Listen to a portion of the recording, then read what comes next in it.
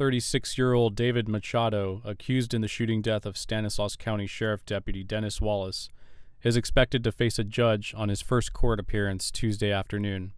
Deputy Dennis Wallace, a 20-year veteran of the Stanislaus County Sheriff's Office, was murdered this morning at the Fox Grove Fishing Access.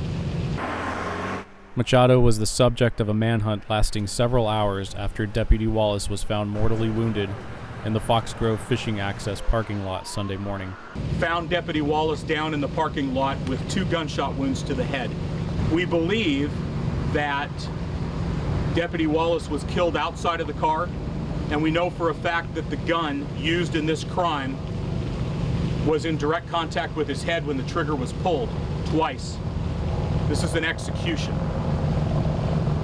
Heavily armed officers and tactical teams searched several locations known to Machado, but he was ultimately captured after a robbery attempt shortly after noon Sunday. The suspect tried to steal a purse from a female victim who fought back and called the police.